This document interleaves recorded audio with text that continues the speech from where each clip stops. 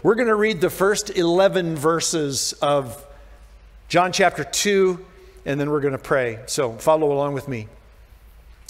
On the third day, there was a wedding at Cana in Galilee, and the mother of Jesus was there. Jesus also was invited to the wedding with his disciples. When the wine ran out, the mother of Jesus said to him, "They have no wine." And Jesus said to her, "Woman, what does this have to do with me? My hour has not yet come." His mother said to the servants, "Do whatever he tells you." Now there were 6 stone water jars there for the Jewish rites of purification, each holding 20 or 30 gallons. Jesus said to the servants, "Fill the jars with water." And they filled them to the brim. And he said to them, "Now draw some out and take it to the master of the feast." So they took it. When the master of the feast tasted the water now become wine, and did not know where it came from, though the servants who had drawn the water knew, the master of the feast called the bridegroom and said to him, "Everyone serves the good wine first, and when people have drunk freely, then the poor wine. But you have kept the good wine until now." This, the first of his signs, Jesus did at Cana in Galilee, and manifested his glory, and his disciples believed in him. Stop there. Let's pray. Father, we thank you so much for the wonder and power and glory of your word. And we ask, Lord, that you would use that word this morning to really speak to hearts. Help us, Lord, because we desire to know and to understand and to put into practice your word. So use this, we pray, to fill our hearts, to encourage us, to strengthen us, to equip us. That's what you do best, Lord. We ask it in Jesus' name. Amen. Amen. You know, the Gospel of John is different from the other gospel accounts in many ways, not the least of which is John actually records fewer miracles that Jesus did than any of the other gospel writers. I think the total number that he does is like 8 or something like that, whereas the other writers do more. And what's interesting too is that like 6 of the 8 that John gives us are only given by John. So had we, if we didn't have the Gospel of John, there would be several miracles that we would never have read about. And this is one example of one that we would not know about had John not shared it. John likes to refer to miracles as signs. That's his favorite word. And a sign, as you know, has a very specific purpose, whether it's a road sign or whatever, a sign you might be looking at. Signs give direction and they give information. And that's what the signs that Jesus performed also do. They give direction and they give information. And we're going to see what this one's all about. Verse 1 tells us that there was a wedding in Cana of Galilee. We believe that the ancient city of Cana was very close to Nazareth. In fact, there's a record somewhere where someone made a statement about the fact that you could see Cana from Nazareth. So there's nothing weird about the fact that Mary is invited to this wedding, since these two towns are in such close proximity. Incidentally, Mary is never mentioned by name. She is simply referred to here as the mother of Jesus. And that's all. There is no mention of Joseph. It is assumed by Bible scholars and students of the Word that Joseph had most likely passed away by this time. Verse 2 goes on to tell us that Jesus was also invited to this wedding. And of course, his disciples came along with him. And wedding feasts, could last for days. Depending on, I guess, how long the food and drink held out or something like that. But there were several traditions surrounding the Jewish wedding. It's not surprising necessarily that we read in verse 3 that there was a very serious oversight related to this wedding, and that is the fact that they ran out of wine. And for them, that was a huge deal. The rabbis used to say that without wine, there's no joy. Beyond that, it was just a real issue of shame, I suppose, for someone to run out of anything when you have people over, because you have to understand that in the Far East, there's a tradition. Well, it's more than a tradition. There's an attitude that goes along with hospitality. Hospitality was a sacred duty, far more so than what we consider it here, in the West. In fact, we probably have no concept of the weight of this kind of a miscalculation and what it would project onto the family in terms of the humiliation that would be reflected on the bride and the groom, for just not being able to, take care of their guests in this way. And so somebody didn't plan good enough for all the people. It's funny, Sue and I are so different in the way we plan for things. She's a really, really good guesser. So she has this ability to kind of guess, and she's almost always right, which I hate.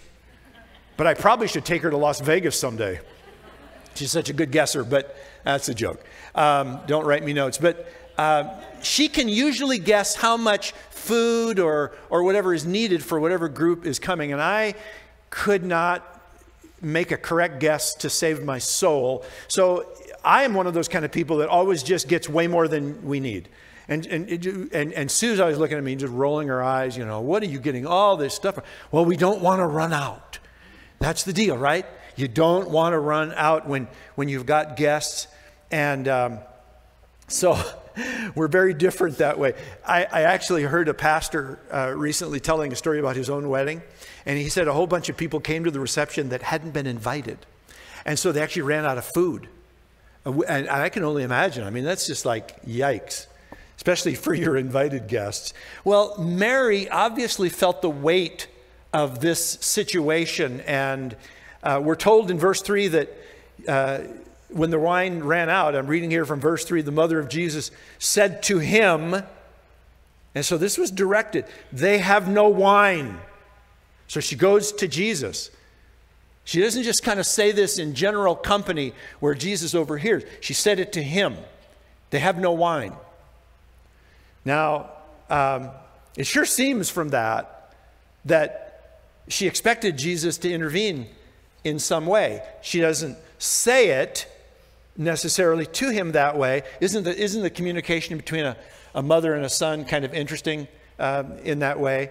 She doesn't have to ask. Mothers don't have to ask. They just say something and it's implied. All she has to say is they've run out of wine. Right? That's what mothers do. They say things and then they give the look. Right? And you guys know what it's called, the mom look. Let me show you on the screen the mom look. This is it right here. So, every son knows that and my mother used to do this too. She'd walk by my room and then she'd say, Paul, your room is a pigsty. She didn't have to go on and tell me what to do about it. She would just give me the mom look, and I knew that what she meant was get this cleaned up now, right? And that's kind of a little bit of what's kind of going on right here. So here's how Jesus responded. Jesus said to her, woman, now let's stop there for just a moment. Guys, I'm not sure if you could ever get away with calling your mom woman, but that's something I never would have tried, at least not twice. But Jesus isn't showing disrespect for his mother in this situation. What he's doing is he's politely putting some distance between he and his mother. And this is not the only time he is going to refer to her as woman. Hanging from the cross, doing the duty of the eldest son, which is to take care of your surviving parent. He spoke to her from the cross and said, woman, behold your son, pointing to John or referring to John.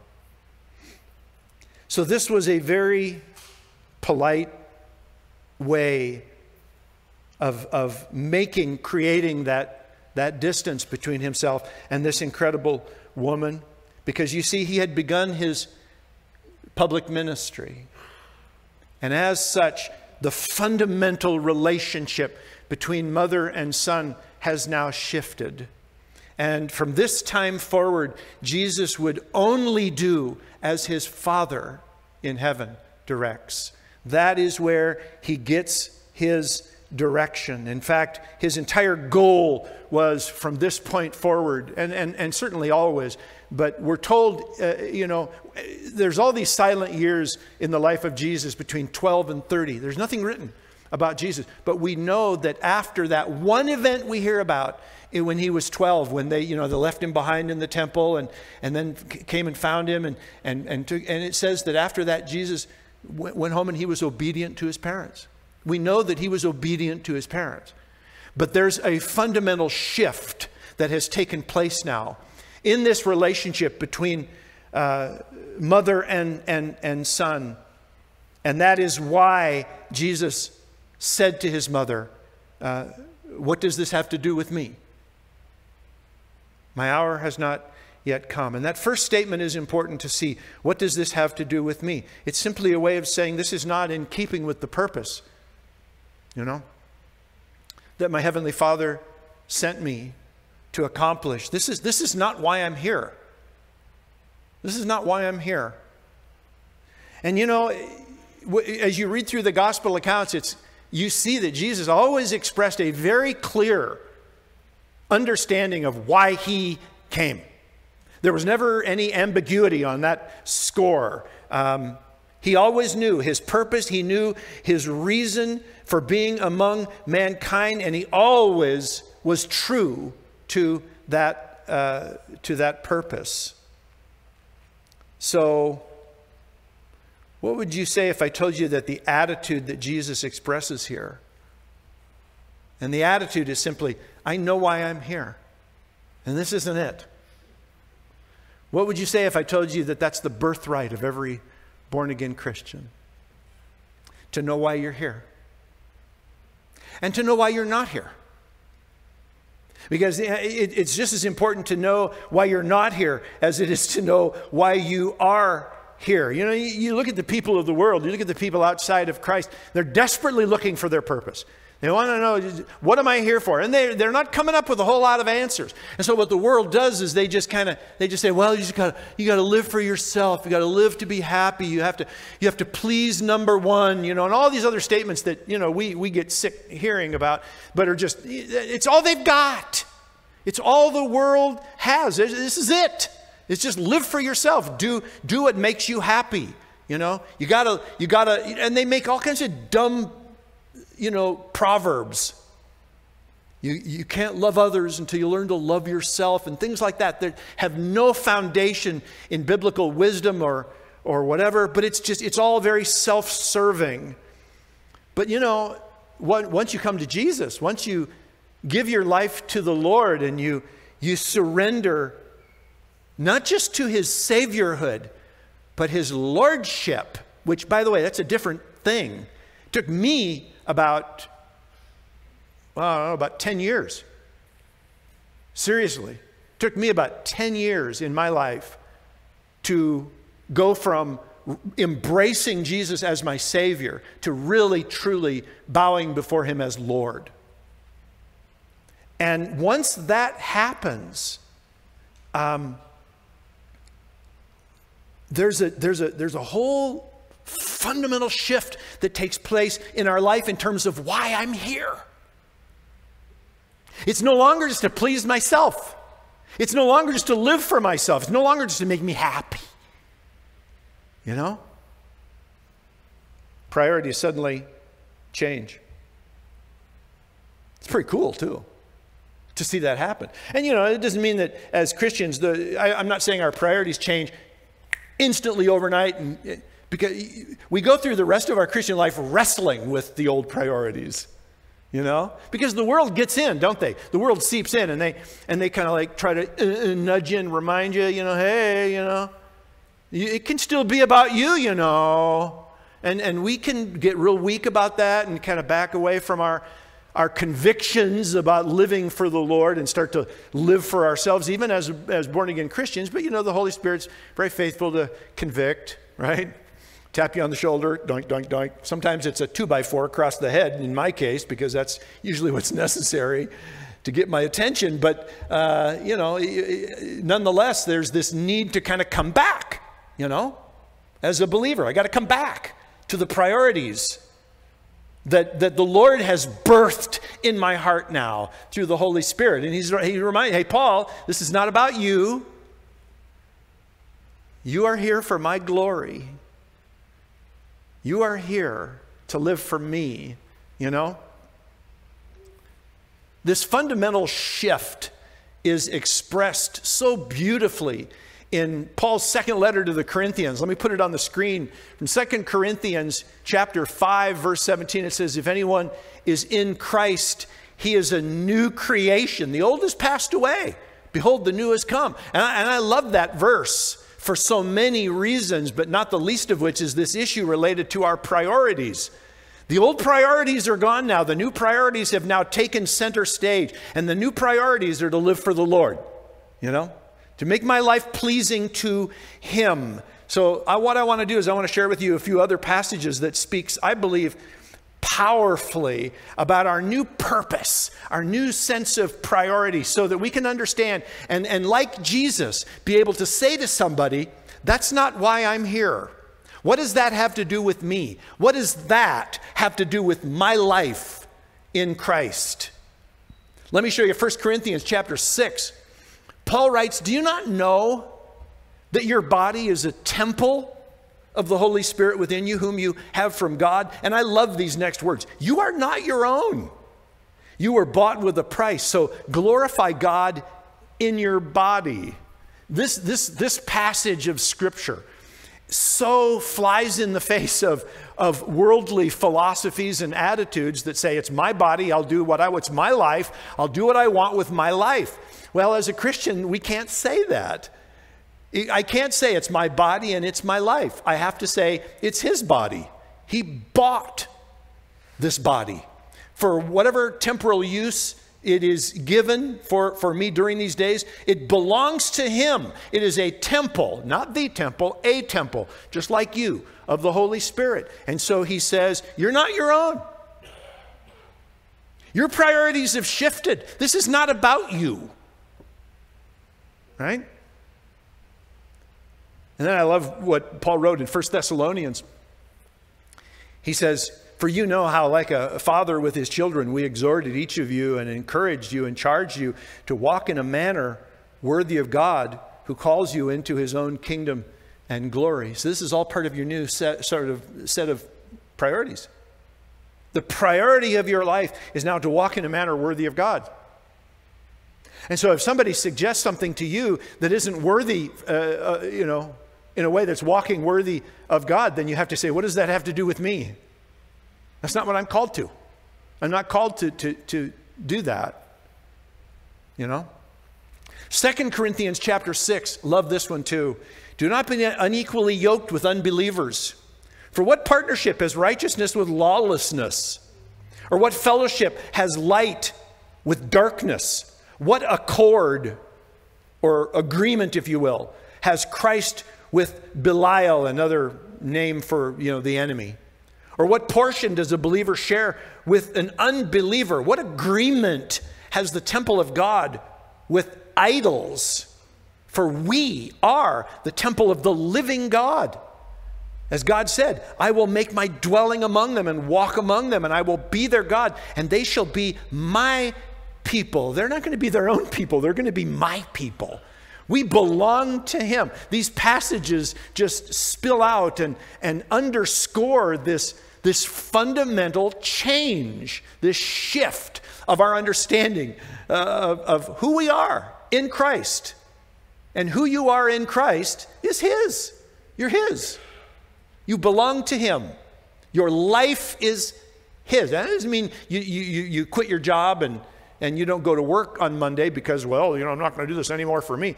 It's just everything you do for the glory of God. Whatever you do. going to work, whatever, you're in your marriage, in your home, it's all done for the Lord. And then finally, 1 Corinthians 9. Do you not know that in a race all the runners run, but only one receives the prize? So Paul's exhortation here is that we would run so that we might obtain it. So he not only tells us that there is a shift of our priorities, he tells us there's a prize at the end of the race. Isn't that wild? So God has given you and me a set of priorities. He's literally changed the finish line. It's in the opposite direction that it was before you knew Jesus. Now it's going this way instead of that way. And he wants you to run toward the end of that race like you really mean it. And then he says this, there's a reward at the end, but it's for running that way. And that way is my way, God says. It's my will. It's my direction. It's my heart for your life.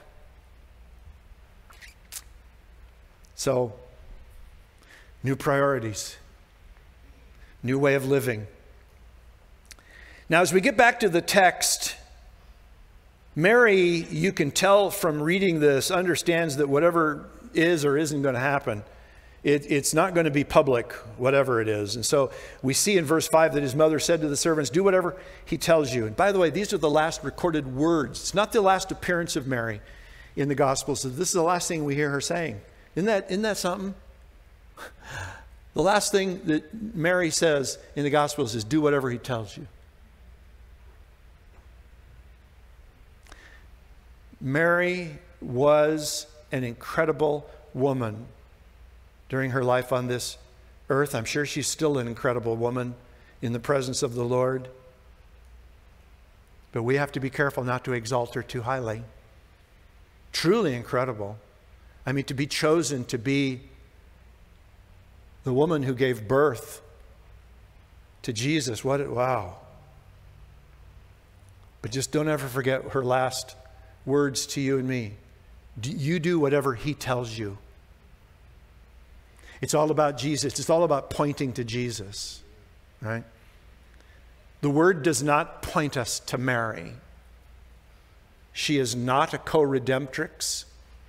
She is not someone we pray to. We're never told in the word to pray or to beseech her in any way.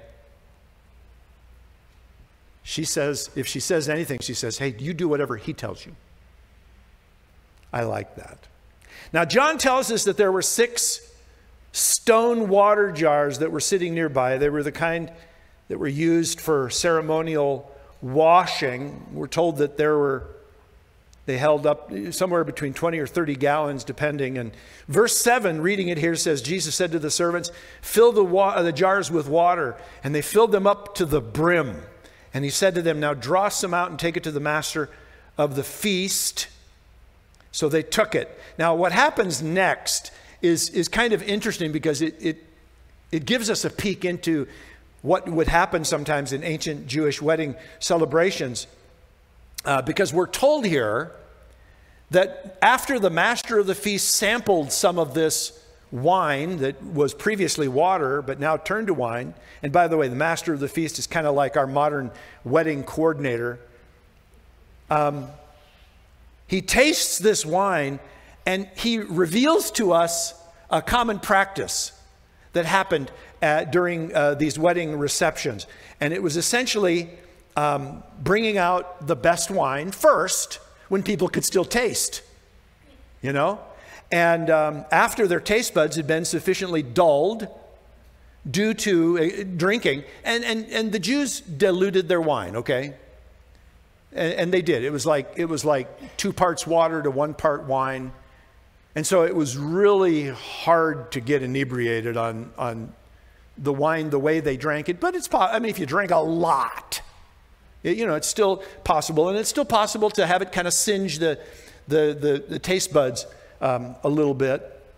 I know that there are some people who are so against the idea of, alcoholic drink in any way, shape, or form. There are some people who refuse to believe that Jesus turned the water into anything but grape juice.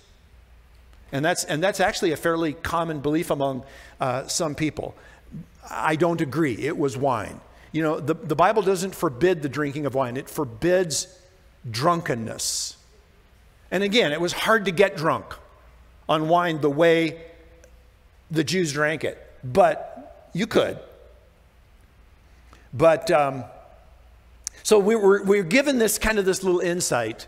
That typically in a wedding, they'd bring out the wine that didn't taste all that great at the end when people really couldn't tell the difference. But I love his statement at the end of verse 10. He says, but you've kept the good wine until now. And this is something I just kind of like about Jesus from the standpoint that, I really like the fact that what he makes is excellent. I think there's something for us to kind of lay hold of there. It wasn't just like cheap, 7-Eleven bottle of wine, This was good stuff. And it's the same thing that we see, in the feeding of the multitude, When Jesus took the small bit of bread and fish and turned it into enough for everybody to be full, and then there was an abundance left over, that just tells you something about the character of God. Just this abundance and stuff like that. But of course, we're still left with the question, why did Jesus do it? Why did Jesus do it? I mean, was the sole purpose of the turning water into wine just to kind of keep the party going? I don't think so. Well, thankfully, John helps us have an answer to this, at least in part, because the last verse of what we're reading today, verse 11, tells us this, the first of his signs Jesus did at Cana in Galilee and manifested his glory, and his disciples believed in him. This is where John tells us this was a sign, right? Your Bible, if you have a different translation, it might be translated miracle, but it is the Greek word for sign. And the Greek word actually means a distinguishing mark. So he says this was the first distinguishing mark of his deity that Jesus performed in his public ministry. And we're told that first distinguishing mark is that he manifested his glory to his disciples. He demonstrated his authority over the material world, I mean, to be able to turn water, into wine. And what happened as a result of that is this sign, this miracle, helped to establish a foundation for the faith of his disciples. And that was a good thing. They knew what had happened. And so they recognized what had happened, and it was a starting point. It was a good start for them in terms of understanding who he is and what he is able, to do. But the question we're asking here this morning is, are there any other distinguishing marks that this sign is pointing to? Well, when it comes to Bible interpretation, you guys that have been around here any length of time know that I'm not a real big fan of looking for symbolism where symbolism doesn't necessarily exist. In other words, I don't like finding metaphorical kind of explanations for things that aren't supported in the Word of God. But there is something very interesting in this passage about the fact that the containers that he used to make this wine were containers that were normally used to hold the water of ceremonial washing. And that is interesting because, of course, ceremonial washing was one of the many ways that the Jews would make themselves acceptable to God. It was a work that they had to do. And it was one of the many things they had to do, but it was one of them. And so this whole idea of cleansing, and in order to be cleansed, to come into the presence of God and to be acceptable to God, there's this cleansing that needs to take place. And so they would go through all these ceremonial washings and so forth. But Jesus came to reveal that the ceremonies and the commands of the law would never be enough to make a person right with God. It's one of the reasons he came. And he passed that message along to his apostles. And Paul spoke of it quite powerfully. Romans chapter 3 up on the screen. Paul writes, for by works of the law, and that would include ceremonial washing, food laws, keeping the 10 commandments, whatever.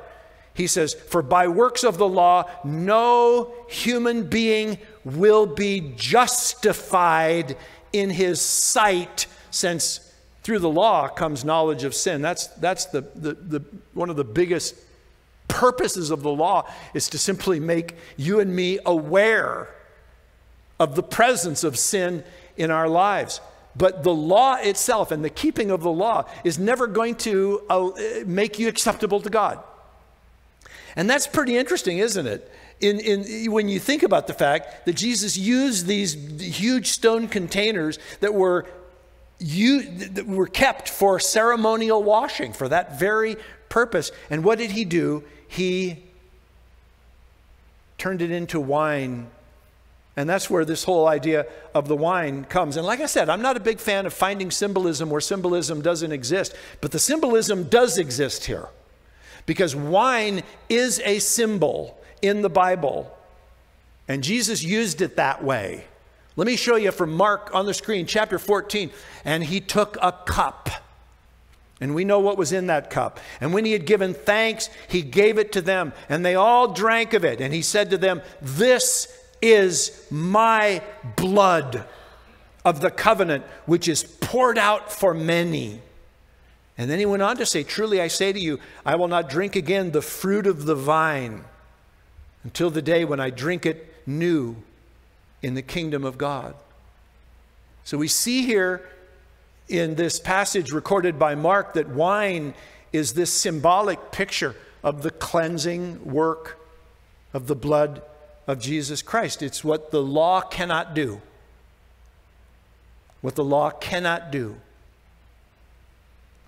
And so we see this further picture here, this sign, this distinguishing mark of what Jesus did by turning the water into wine. He's making a statement here for those who are willing to put the pieces together and understand what's happening here. The law is not going to save you. You can wash and you can scrub and you can work and you can do all the hard stuff that you can possibly think to do, and it will not save you. Only through the blood of the Lamb can we be cleansed of our sin. One final thought. As horrible as it was, and we explained how horrible it was for a Jewish wedding host to run out of wine during the celebration, it was hardly a life or death situation. I mean, nobody was going to die. You know, nobody was in pain, maybe emotional pain, I don't know, but you know, when we look at it, we kind of think, well, you know, what if Jesus hadn't done anything? The couple still would have been married. Everybody would have gone home and said, hey, you know, mazel tov, you know. Glad you guys got married. Thanks for inviting us. Yeah, it wasn't a life or death thing. And yet, the God of the universe, through the person of his Son, chose to intervene and solve this particular problem. That's pretty incredible. And I want you to think about that a little bit as we close. I want you to think about the fact that God stooped down to take care of this sort of a problem. Listen, if the matter concerns you, it concerns God. He loves you that much. He cares about you that much. I'm not saying he's always going to swoop in and do exactly what he did in this sort of a situation.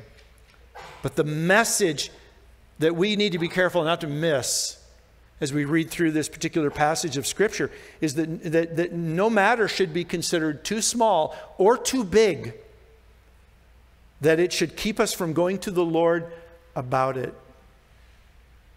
And I have to tell you that I hear from people quite often who feel that their situation is too small.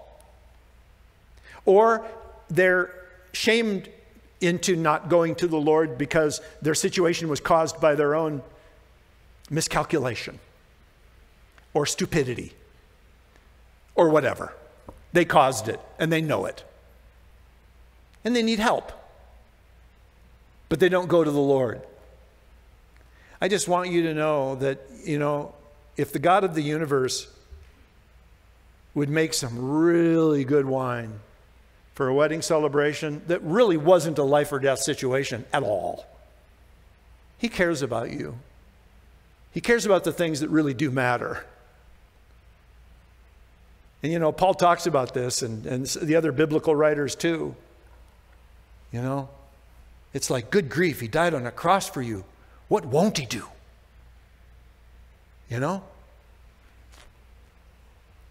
But here's the point. Having a relationship with God means talking to Him about everything. When you really have a relationship with someone, it means you can relate. You relate what's going on in your life. And we talk a lot in Christian circles about, do you have a relationship with Jesus? And some of us would say yes, but we really don't. We may be saved because we believe that what Jesus did on the cross was truly for us, but we really have a very distant relationship with Him from the standpoint of just sharing what's going on in our lives, talking about things that ran out, and we're bummed about it. The importance of understanding what a real relationship means is that you can go to Him for anything, for any reason, and just talk. And you don't have to be anywhere. You don't have to go and find a little, chapel or stained glass windows or, you can be anywhere, anytime, and just go and talk to the Lord. Lord, this is what's going on. I just need to tell you what's happening, what's in my heart, and I need to talk this over with you. And I love that. I do. I love that. I love that Mary had the wherewithal to go to Jesus. And they ran out of wine. And then do the mom look. So go to the Lord with whatever it may be. He cares because He cares about you. Amen? Let's stand together.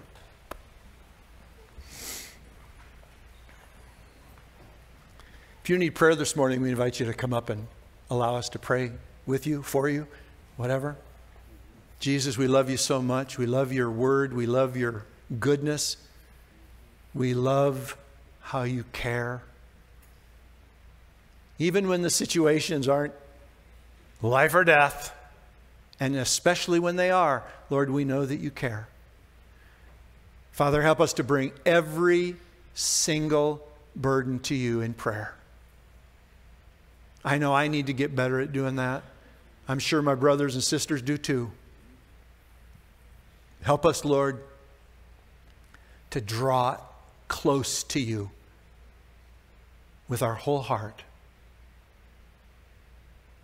We thank you and praise you for this new perspective on life that is now ours in Jesus.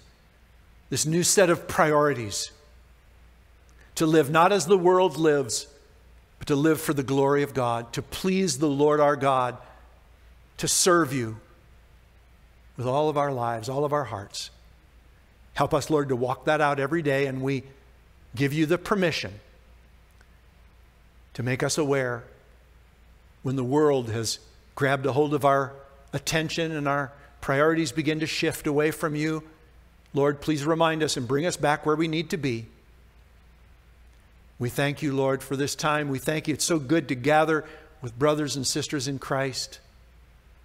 We just pray a blessing on all that we've heard. May it fill our hearts. In Jesus' name. And all God's people said, amen. God bless you. Have a good rest of your Sunday.